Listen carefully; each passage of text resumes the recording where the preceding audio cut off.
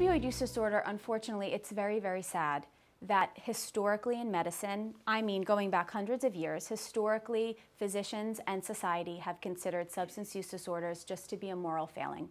It's a voluntary moral failing and people just don't care. But now, with the evidence we have, we really see it is a brain disease. It actually becomes an involuntary thing. People with opioid use disorder, that system has broken down, and now they're on the sidelines of life.